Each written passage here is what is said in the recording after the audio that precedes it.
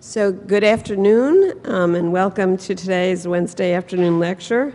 I'm Susan Gottesman, and I'm representing the Lambda Lunch Interest Group. For those of you who don't know, that's the prokaryotic seminar series that's been going on at NIH even longer than the evolution of your E. coli has been going on since the early 70s. And we're very excited today to have Richard Lenski as our speaker. So most of us who work on bacteria, I think, partially work on it because things happen very quickly. And we can, think of an experiment one day and have results on plates the next day. And then think about it for a while and maybe do another experiment. So Richard Lenski has been taking the bacteria that we all love and doing really tough and long experiments to ask very basic questions about evolution, and he's going to tell you a lot about that, and you'll see what a beautiful story it's developed into. His work has been recognized with a variety of honors, from a MacArthur Fellowship in '96, election to the American Academy of Microbiology, the American Academy of Arts and Sciences, fellowship in American Association for Advancement of Science, and already 4 years ago, election to the National Academy. And he's sort of our premier bacterial evolution person, and we're really excited to have him here and to have him talk to us. And those of you who want to hear more at the end of the seminar, one, there'll be a reception, but two, tomorrow we'll host a second talk at Lambda Lunch, which is at 11 o'clock in Building 37. So if you don't already know where that is, just ask me or somebody else who works on bacteria here, and we'll direct you to it. So thank you, Rich.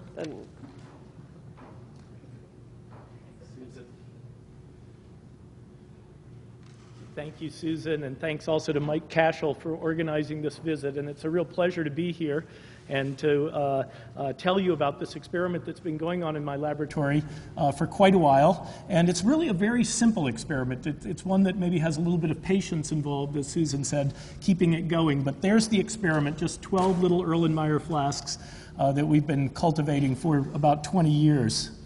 But I wanted to step back, and I know most of you aren't primarily evolutionary biologists, and just sort of remind you of the sweep of ways of thinking about evolution as a process. And I think many of us first encounter the idea of evolution when we're children and go to museums and see wonderful fossils like the dinosaurs or the trilobites or human ancestors, or we don't really see it at the museums, but that's a wonderful prokaryotic fossil from a couple of billion years ago. So that's one of the ways that we study evolution, is by looking into the past for remnants of once living organisms. The way in which I think all biologists nowadays use evolution is in terms of the comparative method. Even if they're not explicitly engaged in comparative studies, all of the information that we as biologists collect is in some sense organized around the tree of life. And certainly since Carl Woese, his work showed the prokaryotes split into these two deeply divergent domains of the bacteria and archaea. We now look at things like the distribution of archaea in geographical space, or the convergent evolution of focusing eyes in cephalopod mollusks and mammals and so on. That information, understanding whether things arose once or many times in evolution, is hung and interpreted on the phylogenetic tree of life. The third way we study evolution is in terms of the process of evolution in action. And the picture on the upper left is of pigeons. And Darwin, in The Origin of Species, talked about domestication and the idea of artificial selection, and used that in the second chapter of The Origin as a bridge into the idea of natural selection. And certainly agricultural crops like maize into corn and so on, this process has happened over many human generations, but with dramatic impact on our lives. Another way of studying evolution in action is in terms of molecular epidemiology, tracing the source and distribution of diseases. So in the upper right, this is rather old now, but you can see years of isolation from 85 to 96 and sequence divergence of one of the genes in influenza virus. This work was done by Walter Fitch a number of years ago. And so one can see evolution in time over the course of human lives. And because evolution is a process that is still ongoing, it's possible to do experiments. And so that's what I'll be describing today, is this one long-term experiment. I also wanted to just step back and quote Charles Darwin. This is the last sentence of The Origin of Species, where he says, "There's grandeur in this view of life, with its several powers having been originally breathed into a few forms or into one, and that while the planet has gone cycling on according to the fixed law of gravity," so physics, just this fixed, boring stuff, "from so simple a beginning, endless forms, most beautiful and wonderful, have been and are being evolved." So even though he really is mostly talking about evolution in the past tense, from a comparative standpoint, he emphasizes very much that evolution is an ongoing process.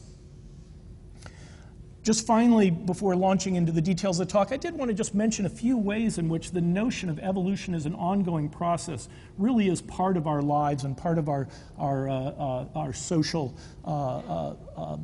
needs. And one is just basic science. It's a way of understanding and observing the world in which we live, to take this process that is usually viewed as something too slow to observe, but under the right circumstances, as I'll describe today, you can actually see the process occurring. As I mentioned, it's extremely important in terms of tracking the source of emerging pathogens, understanding the evolution of resistance to antibiotics, and so on. And really, it's quite amazing. I've never seen a direct calculation of this, but I think in terms of what the pharmaceutical and agricultural industries spend in terms of trying to keep up with evolution, the sums must be quite staggering. Also, we humans are changing the world, climate, land use, invasive species, and so on. And it's of interest to ask how quickly the organisms will be able to respond to some of the challenges that we create by changing the world.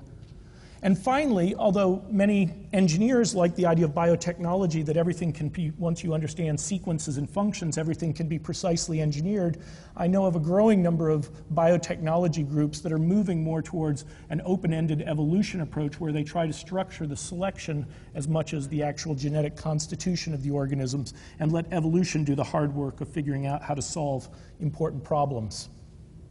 So I was trained as a field ecologist. I did my PhD working on insects in forests in the southern Appalachians, but I was always interested in this interface between ecology and evolution, and so I was looking for a system where I could watch evolution in action and really test hypotheses.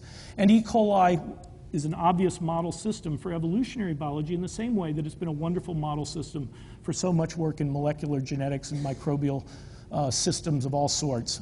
It's easy to grow and count. You can manipulate and control the environments. You can vary temperature, resources, the presence or absence of predators like phage, and so on. And obviously, one of the attractions when I made that switch was the rapid generations, the fact that I can stand up and talk about an experiment that's been going on for thousands of generations. I do want to mention that in this experiment that I'm going to describe today, everything is strictly clonal. In nature, bacteria have mechanisms including transformation, transduction, conjugation, and so on for horizontal gene transfer. But none of that is happening in the experiment I'll describe today. What I don't think I fully appreciated when I started this experiment was the importance of being able to freeze strains. When I look at some of my colleagues who do evolution experiments with Drosophila and so on, you're always forced to have a control population and treatment populations. And of course, the controls are continuing to evolve and change in ways. Whereas here, we're able to, basically all the data I think that I'm going to show you today, all of the cells that we're comparing are compared at the same point in time as part of a proper replicated experiment, even though some of them were generated many thousands of generations earlier. So by freezing the ancestor and the intermediate genotypes, we can then bring them out and do, for example, head-to-head competitions. We can ask how much more fit in the environment that I'll describe momentarily where the experiment has been conducted, how much more fit or how much more competitive are the later generations than the earlier ones.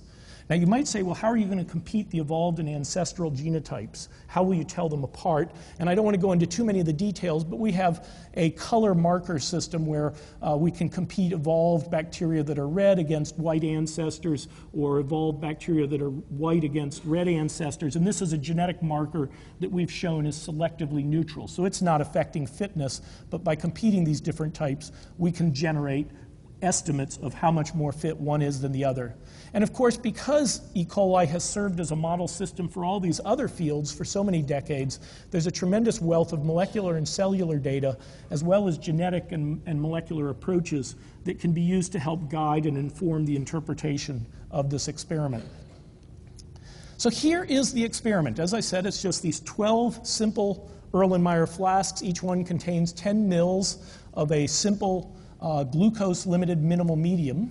They were all started, except for this color marker, they were all started from the same ancestral strain, and they've been propagated for 20-some years now by every day taking 1/10 of a milliliter and diluting it into 10 mils, or a 1 to 100 daily transfer dilution. Glucose is the limiting source of resource, and if you think about this daily 100-fold dilution and regrowth, that corresponds to approximately 6.6 binary cell divisions per day. So that's how we calculate the number of generations. Because it's a serial transfer experiment, every day the populations go from yesterday's stationary phase, where they've depleted the glucose, into a lag phase when they're transferred into fresh medium, followed by exponential growth, followed by resource depletion in stationary phase, and every 24 hours that repeats.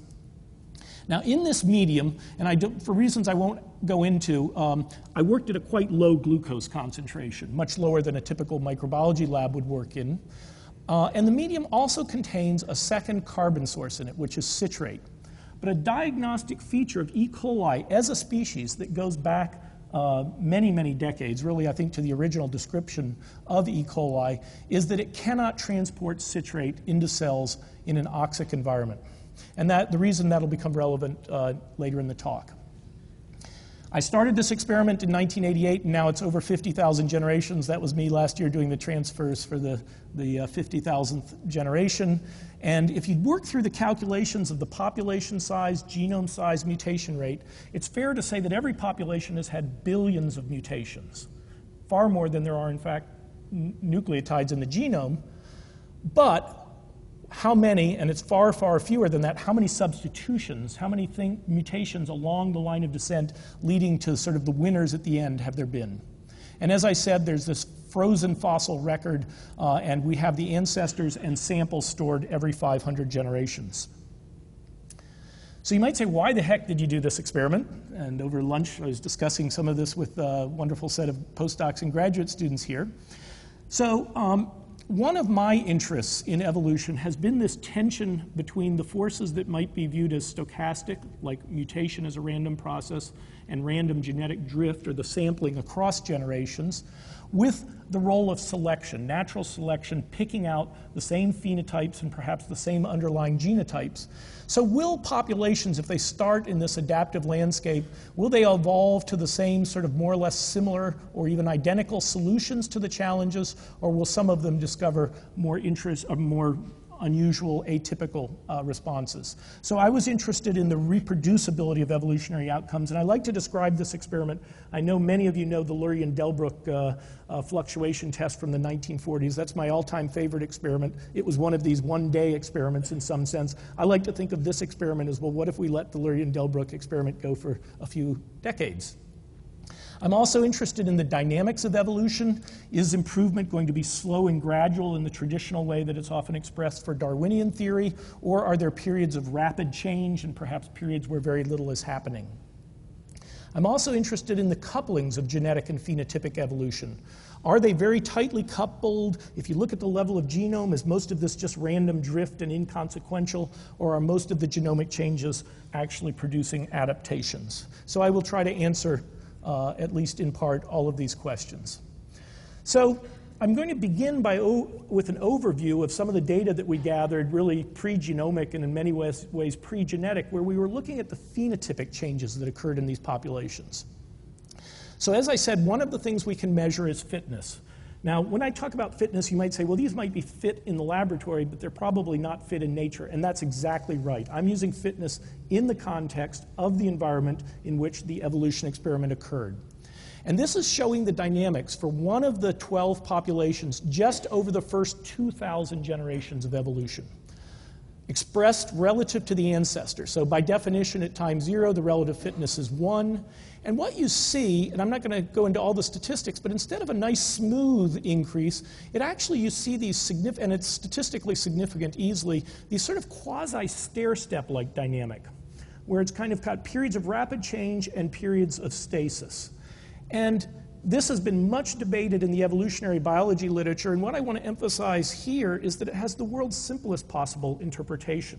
If you think about a beneficial mutation in E. coli, let's say one that gives a 10% advantage in growth rate relative to its predecessor, it takes about 30 generations for that to go from 1 in a million, say, to 1 in 100,000. It takes another 30 generations to go to 1 in 10,000.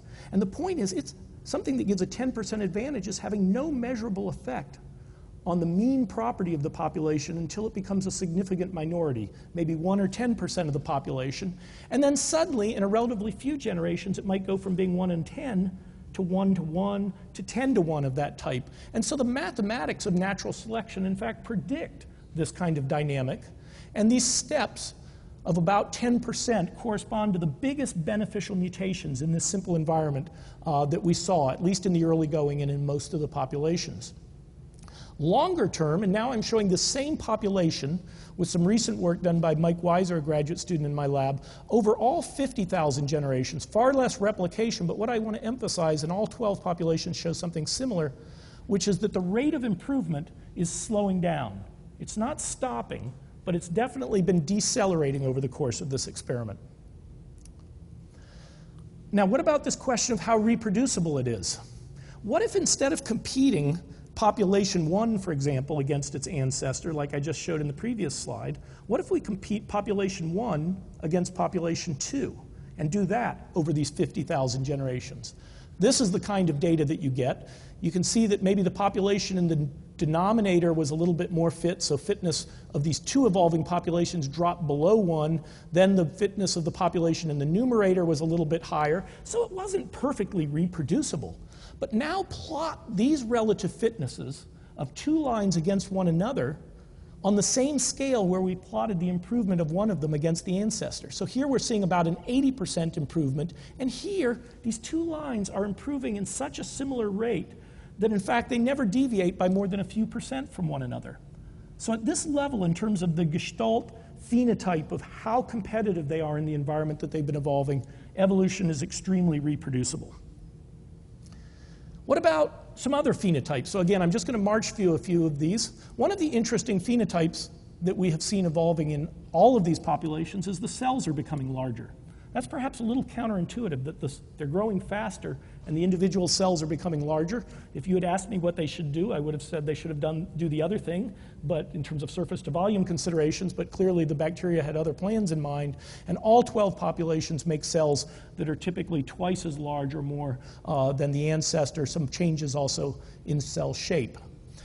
They're more variable in their cell size than they are in their fitness, but still the direction of evolution has been the same in all 12 populations.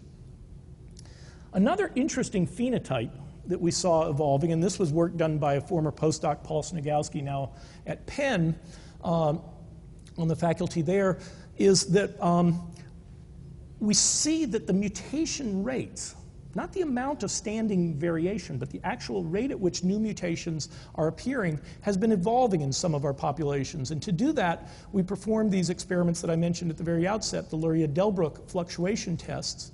And we could measure the mutation rate at a number of loci where we had easily scored markers, various antibiotic and phage resistance ones. And we see that the ancestor, and this work was done at generation 10,000, and we see that the ancestor and 9 of the evolved lineages have similar low mutation rates on the order of 10 to the minus 10th at this particular locus, probably a single base pair creating all those changes. But 3 of our populations had mutation rates perhaps 2 orders of magnitude higher. They had evolved mutator phenotypes, And we were able to, it's actually kind of ironic that I think one of the first genes that we were able to do formal genetics on was one that was affecting the rate of evolution everywhere else in the genome. And that's because these were loss-of-function mutations in DNA repair pathways, and in particular the methyl-directed mismatch repair pathway. And we were able to do that by essentially cloning and actually getting from other labs clones, plasmids that had the wild-type allele on them, and show that they restored the mutation rate. So here's one that's mut-S being restored to the low ancestral mutation rate. And we could go into the freezer and see when these transitions from wild-type to mutator phenotypes had occurred. Now that we're 50,000 generations in, at least 6 of the 12 populations have acquired various mutator phenotypes. And I'll show some of the effects of that on genomic evolution shortly. What else can we look at? Well, another set of phenotypes that we looked at were using biolog plates. These are 96, well, they've changed formats over the years, but the ones we used are these 96 well plates, where each well has an indicator of growth as well as a different carbon source. And as I said, the populations evolved on glucose, and we looked to see whether the replicate lines were becoming defective in their ability to grow on other resources.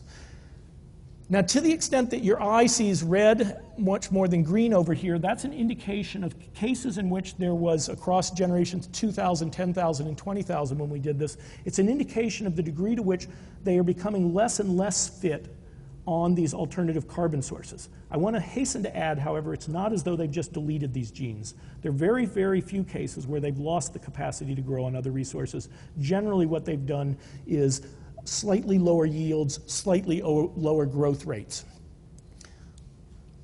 So the message of that is that by evolving in this extremely constant environment, they have become, in some sense, ecological specialists with quite a narrowed niche in terms of their potential carbon sources.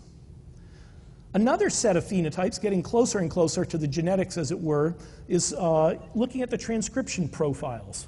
And this was work led by a former postdoc, Tim Cooper, now at Houston, in my lab. And when people were starting to be able to do transcriptional profiles at reasonable cost, he came to me and said, oh, I really want to do this. And I'm very statistically minded, and I was kind of worried. I said, okay, E. coli's got roughly 4,000 genes. These experiments are expensive to run. You know, if you apply statistics to that, say a 0.05 probability level with 4,000 genes, we're going to end up with a couple hundred false positives. I'm sure that's more than the number of mutations we have. You know, how are we going to sort out the real signal from the noise in this case? But we discussed this for a while, and we realized that this evolution experiment design gave us an interesting opportunity to kind of filter on the most important changes in the transcriptional profile. And what we decided was to let's only look at those cases, at least as a first pass, where 2 independently evolved lineages, each at the 0.05 level, showed significant changes relative to independent measurements made on their ancestor. And if you think about requiring 0.05 level significance in 2 separate experiments, you actually are expecting maybe only on the order of half a dozen or so false positives to make it through 2 independent experiments. Well, in fact, we found not just half a dozen. We found 59 cases where these 2 replicate, independently evolved populations had changed significantly the level of expression. I didn't say anything about whether they had to be both up, both down, or could be one of each. So we had a nice a posteriori test we could do and ask whether they had changed in the same direction. And in fact, in every one of these 59 cases, the direction of change in one line predicted the direction of change in the other line. And the probability of that having happened by chance is extremely small. So the net effect, and maybe I'll try to walk through this. This is a summary of the data where we're looking at, here what I'm plotting is across log scale, several orders of magnitude, gene transcription. This was based on hybridization to nylon membranes. What we're looking at is the level of expression in this red ancestor relative to the level of expression in the white ancestor. Nothing else genetically differs between them. This is an average of, I think, 4 replicates on each of the 3 or 4 replicates on each of those genotypes. And this, in a sense, is our measurement error. This is saying that across several orders of magnitude, we can see quite a wide range and a high correlation of gene expression in independent experiments. If we now take one of the lines after 20,000 generations and compare it to its ancestor, I hope you can see there's much more scatter. Things are changing. These 59 cases. If we look at another one of the evolved populations relative to its ancestor, you also see there's much more scatter. What if we now look at the two independently evolved lines relative to one another? So each one of them is 20,000 generations removed from the ancestor. They're 40,000 generations, therefore, removed from one another. They are actually significantly more similar to one another than either is relative to its ancestor. So it's saying at the level of the entire global transcription profile, not that everything is identical, but just like we saw for the fitness trajectories and the cell size, there's quite a lot of reproducible evolution occurring there.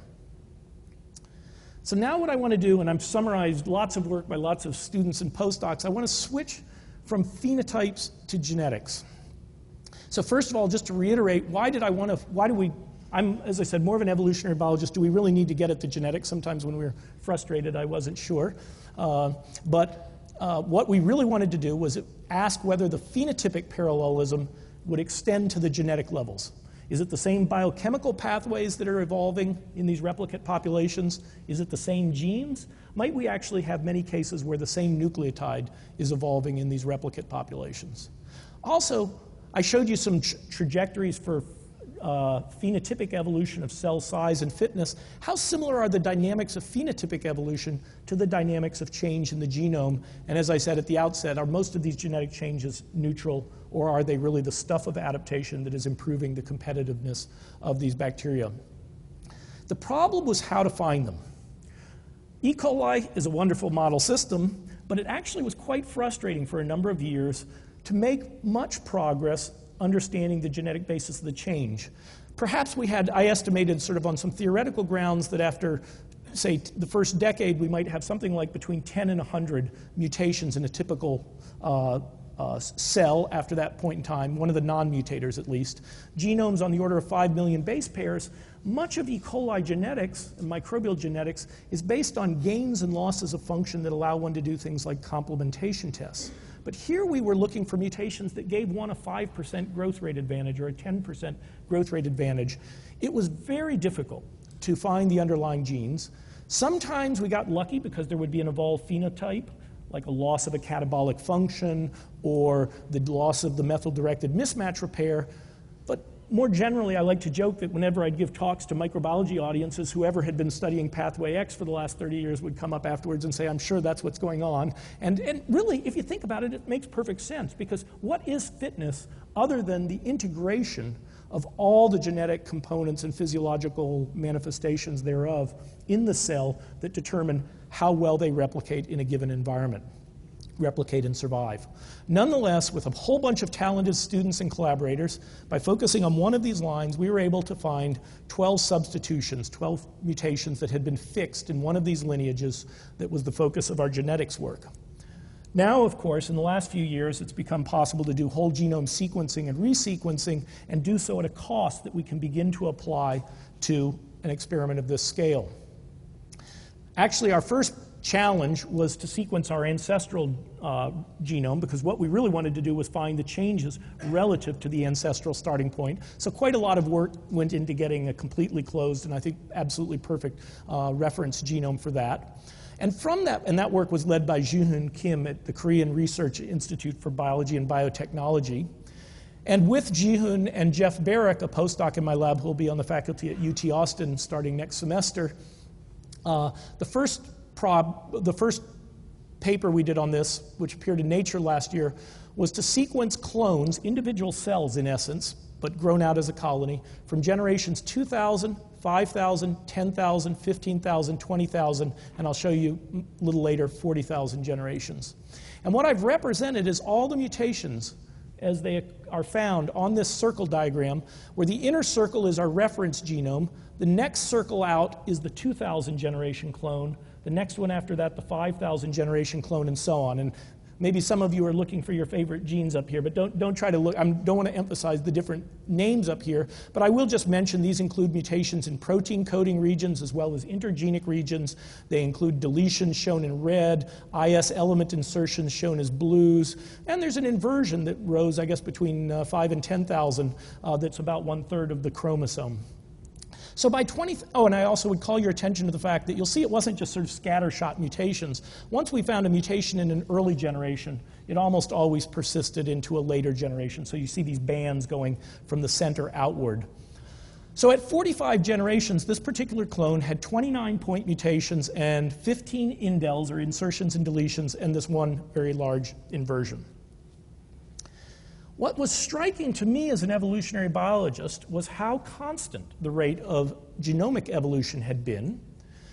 So you can actually take the number of mutations we saw at 20,000 generations, that number 45, and do a Monte Carlo simulation where you do, say, 1,000,000 times, throw down 45 mutations at random over time, and you can create 95% confidence bands for the number of mutations if the underlying rate of fixation of those mutations was constant, and none of our points lie outside that confidence band. Now, when you see near linear, within the limits of statistical resolution, linear accumulation of mutations, every molecular evolutionist will tell you that's the signature of neutral evolution. That's the signature of things just drifting, not in terms of Darwinian adaptation by natural selection, as it would be usually understood at the genomic level.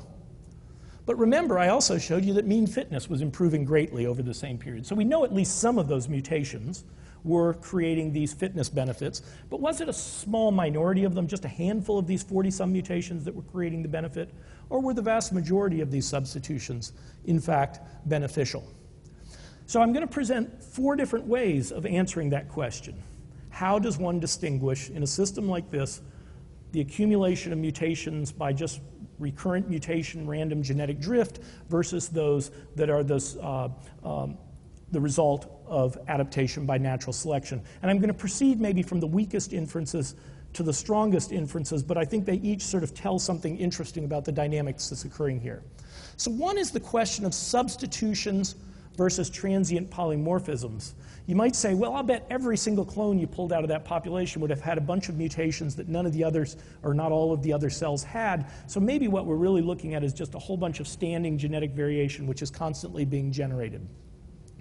Well, remember I showed you that almost all the mutations that we see that occurred in earlier generations are fixed and maintained in the population in later generations. So that suggests they're at least substitutions. Now, they could have been hitchhiking, random mutations that are neutral, hitchhiking with beneficial mutations, but at least it points us towards, it looks like a lot of these are being driven by natural selection. So in total, I forget how this all totals up, but the vast majority of mutations were on what I would call the line of descent, this progression from earlier generations to later generations. Interestingly, there were a total, and if you look through here, there are a total of 11 mutations that don't lie on the line of descent, that appeared in an earlier generation and aren't there later. Amazingly, 3 of those are in this subset of only 40-some genes where there was later another allele substituted. So in other words, at least some of these that even don't lie on the line of descent had risen to high frequency, but had been excluded by a phenomenon called clonal interference. H.J. Muller, the famous geneticist, first described this as the idea that in an asexual population, let's say our ancestral genotype is little a, little b in this haploid organism for 2 loci, or maybe even 2 different sites within the same gene. Maybe a beneficial mutation appears in this cell and it begins to expand because it's a beneficial mutation. Another beneficial mutation occurs elsewhere in the genome or even in the same gene and it begins to expand. But because they're asexual, they can't be brought together into the same genome and they end up competing with one another, and you can only derive the double mutant by a process of sequential mutation and selection, not by recombination. So this fact that many of these alleles that are off the line of descent are in the same loci where fixations occurred is also a very interesting indirect argument that it's being driven by natural selection. Now, any of you who've done molecular evolution will say, well, tell me about synonymous and non-synonymous substitutions, because the classic case of thinking about neutral evolution is positions in the genetic code when they're in the genome when they're mutated don't change a protein sequence even though they're in a protein coding region. So there were a total of 22 point mutations in this particular lineage that went to fixation, and every single one of them is non-synonymous. There's not a single synonymous substitution that occurred over these 20,000 generations. Now, when people do molecular evolution, if you see a ratio in a single gene of non-synonymous to synonymous mutations that's significantly greater than 1, that's often sort of taken as evidence that this gene is one that's undergoing positive selection for some change in function. Here we see that signal, not just in a single gene, but across the entire genome. A third line of evidence that it's being driven by selection deals with this parallelism, or the convergence or divergence at the sequence level. So we're now in the process of sequencing many more genomes. So this work is slightly is based on what we did was when we found mutations in this one population, we began to sequence those same loci in all of the populations. So at the time, at least this slide was prepared, we had sequenced 14 genes where this lineage had a mutation. We had sequenced those genes in all other 11 lines. 3 of those 14 genes have mutations in every single one of the other lines. So this is showing a gene called NADR, another called PYKF, where every one of our 12 populations has a single non-synonymous substitution in that gene. 9 others, we have at least 2 other lineages that have picked up mutations in that gene. So of these 14 where we found mutations in line 1, we've found only 2 of those genes that haven't yet evolved and changed from the ancestor in any of the other populations. By contrast, if we just choose genes at random, we've done that this was work led by Peg Riley and Dom Schneider, a wonderful collaborator from France. We sequenced 36 genes chosen at random, and not one of them had mutations in more than a single lineage. So the distribution of parallel changes, once you find a change in one of the populations, it's not a perfect predictor, but it's highly predictive of likelihood of change in the other 11 lineages, whereas that is not at all true for simply randomly chosen chunks of the genome. So I've presented 3 lines of evidence. These are substitutions, they're non-synonymous, and they're convergent across the replicate populations. The acid test is to make genotypes that differ only by this mutation. So do manipulative genetics. It's not always easy because, again, we don't have discrete phenotypes that are readily screened. But we've done this now for 9 of those loci where there's a mutation in our reference population. And we've done 9 isogenic pairs where everything is identical except for the mutation of interest and this color marker. And in 8 of those 9, we actually see that they confer significant selective advantages in head-to-head competitions where everything is the same except that. So by all 4 of these criteria, selection has been much more powerful force than random genetic drift in sculpting the genomes over these actually at this point I've talked about the first 20,000 generations. And the reason I've only talked about the rate of 20,000 generations in this population, okay, I mentioned it was remarkably constant for the first 20,000 generations. This is one of those populations that picked up a defect in one of the genes that's involved in a sense, the accuracy of DNA replication. A gene called mut-T, which is the product of mut-T, is involved in cleaning up some of the nucleotides that could be misincorporated into the DNA and during further repair lead to heritable mutations. So between 20 and 30,000 generations, this lineage became overtaken by a sublineage, a clone that had this mut-T mutator, and at 40,000 generations, we were suddenly up to 646 mutations. So 45 in the first 20,000 generations, 646 by 40,000 generations.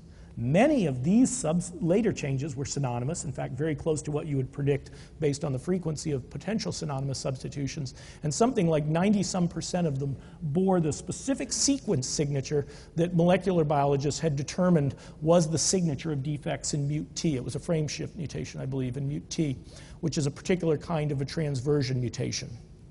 So here we have the same experiment. We're now later in that same experiment, the same organism and everything, and the balance between natural selection and random processes of drift, and hitchhiking refers to random mutations that are hitchhiking along with occasional beneficial ones. The balance of these forces has been completely turned around due to a mutation in one particular gene. So I want to give a little bit of a partial summary at this point before I turn to a quite striking example of something that happened in one particular population. So I've noted that parallel genetic changes happened in many of these populations. I didn't really go into details, but many of these are very interesting genes affecting quite global properties of the cell physiology and biochemistry. Mike Cashel and I first met and got acquainted because one of the loci that has been evolving in many of our populations is one that's involved in stringent response. That and DNA topology, the degree of supercoiling of the DNA, these are some of the high-level processes that have been evolving in our populations. Be that as it may, these parallel genetic changes underlie the parallel phenotypic evolution. They cause these changes in the gene expression profiles, leading to this narrowing or the restriction of the catabolic ecological niche, that is increased specialization, leading to larger cell size, an improved rate and efficiency. I haven't really talked about efficiency, but these populations are also more efficient at converting the glucose into biomass. And that ultimately leads to improved competitive fitness. So again, this is an example of some of these parallel changes, the improvement in competitive fitness. At this point, I want to emphasize this is speculation, but one reason I think some of these global regulators may be changing is that when I first did this experiment and presented it to audiences that contained a lot of microbiologists, they said, well, I'll bet what you're going to do is lose a lot of catabolic functions. They'll delete this chunk of the this chunk of the genome, this operon in the genome, and so on. But actually, if you think about two things about E. coli. One is the cost of DNA synthesis. There have been calculations of this. The actual savings of deleting a small bit of DNA is very, very small. The selection coefficients would be nowhere near as large as the kind we're measuring. And also, E. coli, I think it's fair to say, is very efficient at downregulating a lot of these functions when they're not actually being used to enhance the growth rate of the cell. So the benefit of deleting, say, changing one promoter at a time, or the benefit of knocking out by deleting a particular operon, in general, I would expect these to be quite small. And I think what these global regulatory changes are probably doing is sort of turning the screws tighter and tighter on some of these unused catabolic functions, so that the lag time when you switch onto those resources is becoming longer, the efficiency is becoming a little less, the growth rate is becoming a little less. And so by a relatively few mutations, taking advantage of the global architecture of the E. coli cell that was already present in our ancestor, what we're really doing is evolving E. coli that are extreme specialists on glucose, but rather conservative in their taste for alternative resources and their ability to respond to altered conditions. So what I've shown you then is that these populations started from an ancestor in this fitness landscape, and they're not following the exact path, but they're sort of scaling Mount Glucose in very similar ways. But then something interesting happened way into the experiment. After 30,000 generations, one of these 12 populations evolved the ability to use citrate, and it became much more dense. It became much more dense because, remember, I said that there's not actually that much glucose in our medium. So when we first saw how turbid this culture was, we thought we had gotten a citrate-positive contaminate into the flask. As I mentioned, a diagnostic feature of E. coli as a species is it can't transport citrate into the cell under oxic conditions. We quickly checked genetic markers for some of our easily scored phenotypic markers, and then genetic markers, absolutely not a contaminant. This was de novo evolution of the ability to transport citrate into the cell under these oxic conditions. Interestingly, even though it had this extra resource, the citrate-positive cells didn't drive extinct the citrate-minus cells within the same population. They coexist so that if you mix them at different ratios, the two types stably coexist with one another, because the ones that grow on the citrate have a longer lag when they switch back to growing on glucose when they're transferred into the fresh medium every day, and they also have a slightly slower maximum growth rate on glucose, or at least they did when they first evolved. So they stably coexist, one of them with this novel phenotype, one with more typical phenotype of just growing on the glucose. Now, we tried to do a lot of genetics on this. Obvious thing would be, let's try to P1 transduce the ability to grow on citrate, and we were completely unsuccessful in those efforts. Now that's maybe not too surprising, because if it involves multiple alleles that are widely separated on the chromosome, or if it involves something like an inversion or some unusual mutation, it might well not readily be transduced. So that formal genetics was not simple.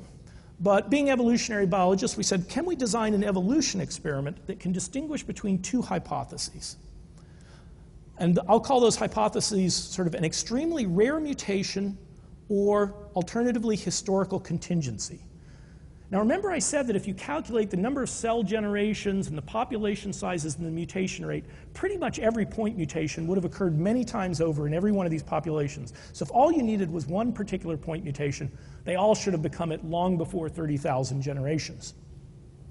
But possibly the mutation is some sort of inversion, say that it has to be exactly at this endpoint and exactly at this endpoint, and maybe that doesn't have a mutation rate that scales at all like a typical point mutation rate.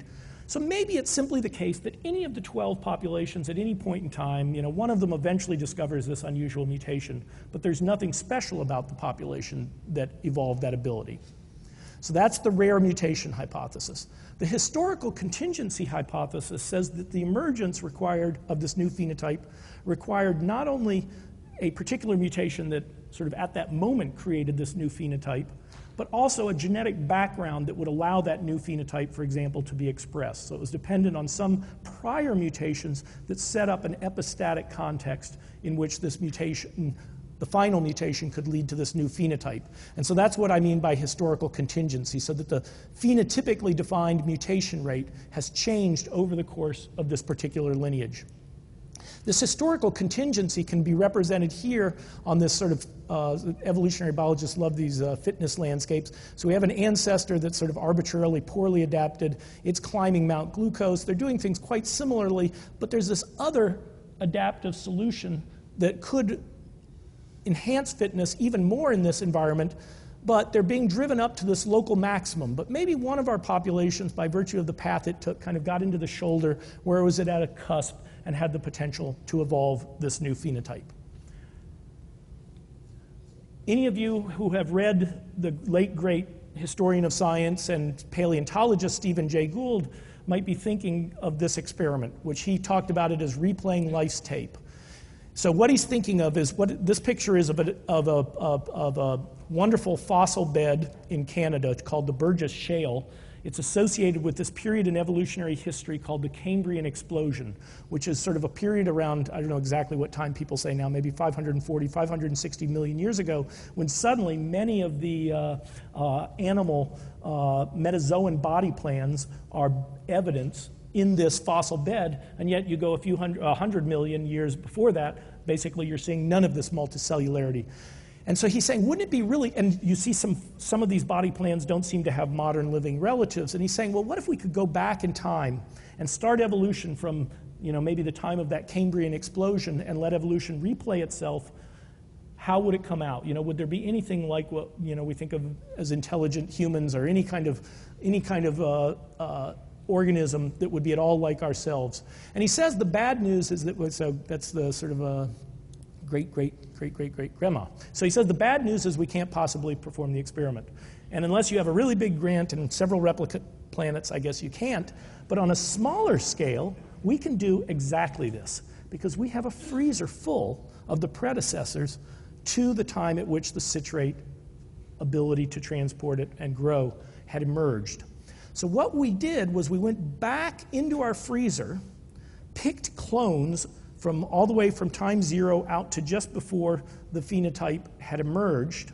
And I want to emphasize we're picking clones because we're not asking at what point in time did the rare variant actually show up. We actually want to ask about the genetic potential of different genetic backgrounds to give rise to this new phenotype. That's Zach Blount, heroic graduate student who did the experiment. These are a few of the petri dishes that he used in several sets of experiments, which I'm going to try to describe and summarize. So what we were looking for was mutations to the CIT+ phenotype, and he did that with several dozen clones that were isolated at generation 0, 5,000, 10,000. He particularly sampled around the time that the phenotype had arisen. And these are all from different time points in the lineage that eventually evolved the ability to use citrate. His experiment encompassed over 40 trillion cells. I think that's one of the larger experiments. So 4 times 10 to the 13th, we're up there with the physicist. It involved, this was I think about a third of the petri dishes. He stored them for a year in the cold room just to convince his committee that he was working hard. So, and by the way, all of these are not done simultaneously, but again, one of the beauties of this sort of experiment is if he's looking at these different genotypes that were sampled at different points in time, he's not comparing data that he collected in August with data he collected in February, and you might say, well, the water changed or something like that. What he's doing is he's pulling all of these genotypes out, growing them up in large independent replicate flasks, and then plating them on a minimal citrate agar where there's nothing to grow on other than the citrate, and asking whether they have the potential to generate mutants that can grow on minimal citrate medium. He left them sitting for a month. And then when there were colonies, obviously occasionally got a few contaminants, but any confirmed one he would check to make sure it was the right genotype. He would test it on something called Christensen's citrate agar, which are these ones that give the color to, and so on. So very careful work. And he looked at a total, and because he was doing these sort of blocks of different time courses, we always included the ancestor as a control in all of these experiments. And he looked at a total of about 10 to the 13 ancestral cells. Not a single one gave a citrate-positive mutant. So at the very least, he has the tightest confidence interval around the value of 0 in the history of genetics. But luckily, it was much better than that. His experiment was a great success. Although the ancestor never produced a CIT-positive mutant, nor any of the clones he isolated before generation 20,000, he actually got 19 citrate-positive mutants from these replay experiments. They were all generated by clones from 20,000 generations or later, and most of them were actually generated by clones from around 29,000 generations and later. You might say, well, is this one of your populations that had become a mutator?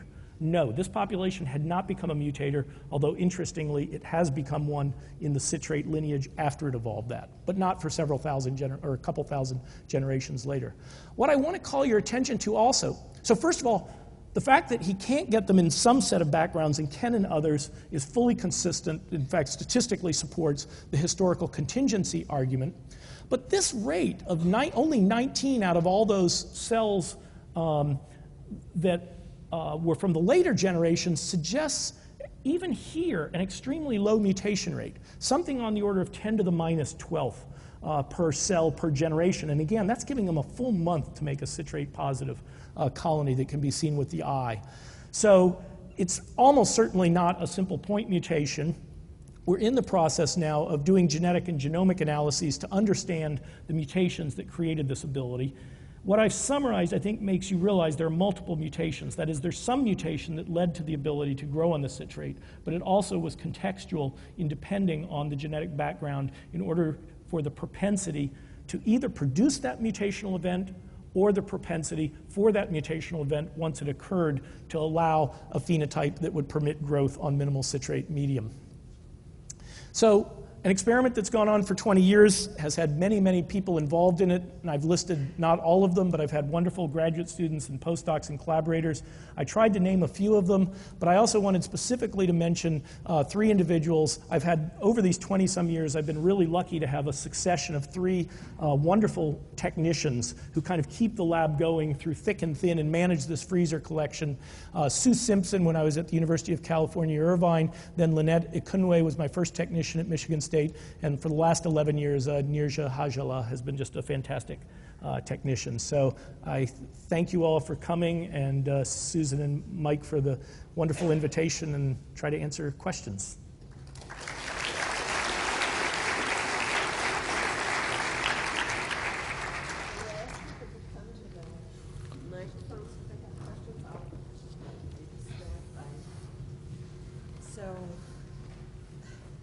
So would you know if you were having... Sorry, I used the mic. Oh. So would you... I guess the question is, would amplifications, duplications be relatively invisible if those were the historical contingencies? So that's a great question, and I'll be talking a little bit about this at the Lambda lunch tomorrow. So it is very clear. So with these high throughput resequencing techniques, they are wonderful at finding SNPs. But the reads are very short, and the bioinformatics I don't think is fully developed for finding some of these non-standard mutations. So the postdoc I mentioned earlier, Jeff Barrick, has developed a pipeline called BRESeq for bacterial resequencing, where he has applied a lot of bioinformatics to be able to find almost all classes of mutations. So for instance, if it finds and so like with the Illumina short reads, if it finds a read that doesn't match anything in the genome, but it matches 2 parts of the genome, it will then query other reads that don't match the genome to see whether they predict the same juncture. So it can find IS element insertions, it can find, by loss of coverage, you can find deletions. Amplifications are tricky, but by read coverage, in principle, can be found. But many of these non-point mutations, one has to go in there and design primers and sort of look for the new junctions. So I think in the rearrangements that I did talk about, most or all of those have been confirmed by that sort of approach.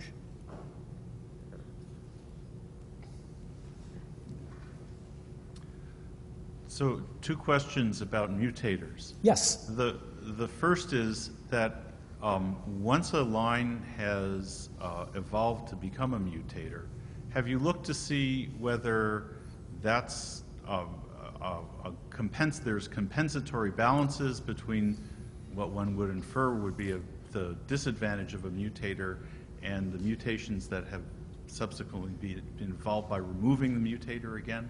That's a wonderful question, and again, I'll present some data on that at Lambda Lunch, but the answer is yes.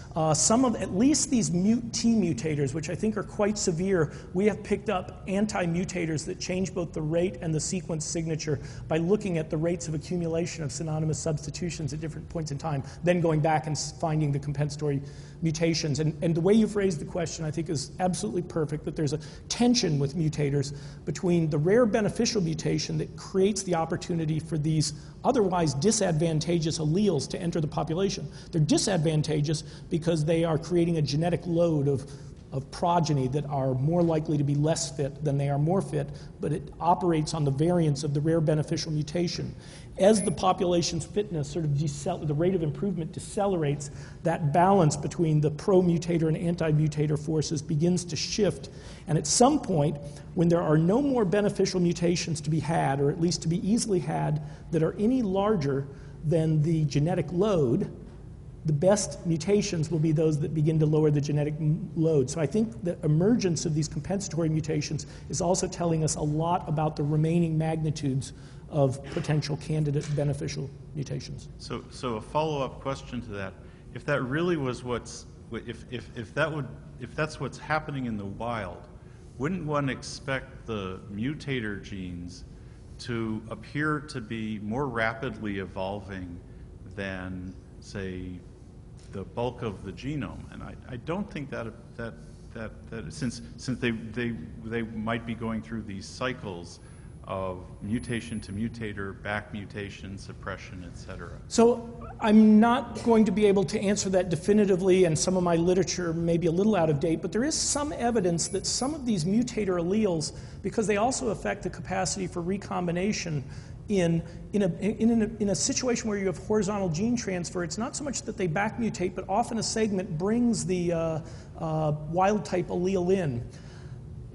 And it raises to me a very interesting question in evolution about sort of the tension between short-term adaptation and long-term adaptation. My sense is that a lot of adaptation we see in the world around us, be it E. coli or many, many other species, is what I would call local adaptation. There's a phage in my gut, the E. coli become resistant to it, or some sort of short-term selection. But I think many of those are evolutionary dead ends. You're giving up something in order to solve a local problem, whereas I think the deep phylogeny, as it were, of E. coli and many other species is much more conservative than what we see with sort of the twigs out at the evolutionary tree. So in a sense, what my experiment is doing is looking at many examples of this short-term local adaptation. Simple question. So why cells become bigger? Wonderful question. So let's see where. So I don't know the answer. Almost all of those isogenic constructs I described that we made and showed they had a fitness advantage, at least those that we've looked at, which isn't all of them, also make larger cells. Now, when I first presented some of that data on the cells becoming larger well over a decade ago, it was at a talk at University of Michigan, and distinguished microbial physiologist Fred Neidhart stood up and said, well, you know, since the 1950s, it's been known that the faster you grow E. coli, the larger the cells are. They're more packed with ribosomes, more haploid copies of the genome. So just faster growth per se makes bigger cells. And so the implication of his question was that what are we doing? We're sort of selecting for faster growing things, so maybe they're becoming bigger, just as simple, whatever the underlying physiology that creates that physiological relationship, we're recapitulating it in evolution. So when you asked that question and it sort of dawned on me, I said, oh, you must be right, but I didn't see any way of testing that hypothesis.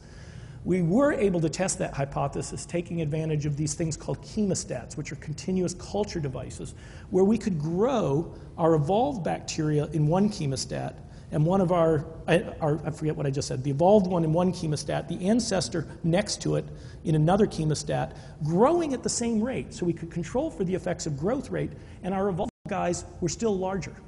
So it wasn't only that effect. So in other words, if we looked at the relationship between cell size and growth rate for the ancestor, we got a relationship like this. For our evolved guys, we still got a positive relationship, but the slope of that relationship, the allometry, had changed. So I can tell you it isn't as simple as Neidhart's question implied, but that doesn't tell you what it is. So I remain very interested in that. I mean, just as an so hope you guys don't mind me. These are great questions. So here's an example of another experiment that sheds a little bit of light on the possible explanation. We did a shorter term version of this experiment with, I forget whether it was 12 or 16 strains of E. coli that had been freshly isolated from the wild. And very different genetic backgrounds, presumably. Some of them had come from bat caves in Australia. Another one had come from a jaguar in Central America that had freshly pooped in the jungle. I had a postdoc who knew all these field biologists and collected these things. We put them in this same environment and let them evolve. Now, they started out with a wide range of cell sizes. Some of them were pretty small, some of them were quite large. All the small ones got large, and the larger ones sort of stayed large. So they kind of converged on a similar cell size. And that made me sort of think about the ecology of our situation and what we've removed. So in nature, cell size is probably subject to all kinds of influences, not just the physiological influences, selective influences that microbiologists might traditionally think about, but for instance, protozoa grazing on them, or the surface area that's available for a phage to infect them. And so by bringing them into this laboratory environment, I think we removed a lot of the balance of pressures that would keep them smaller, such as the presence of predators and phages. So it doesn't really explain why they increase, but at least in a sense it sort of says there's some sort of equilibrium, and we've perturbed that equilibrium in ways that we don't fully understand. Thank you very much. Did you have a look what was the biochemistry of the citrate used in the mutants? So they definitely are transport. So the problem of growing on citrate is that they can't bring it into the cell. They have a TCA cycle and can use citrate once it's inside the cell. Now, bringing carbon in down at the level of that, as opposed to bringing it in as glucose, is also going to dramatically change many other aspects of the physiology of the cell. So we're pretty confident that a lot of the further evolution in that population is further refinements of this different balance between the carbons they're bringing in. But we have not, we've not pursued that in terms of metabolomics, for example, although we would very much like to do that. But the limiting problem was getting it inside the cell. If there are no other burning questions, I'll invite you all to attend the reception, which will be across the hall in the library, and we very much thank the Institute, NICHD, for providing it, and thank you for the seminar, and see you there.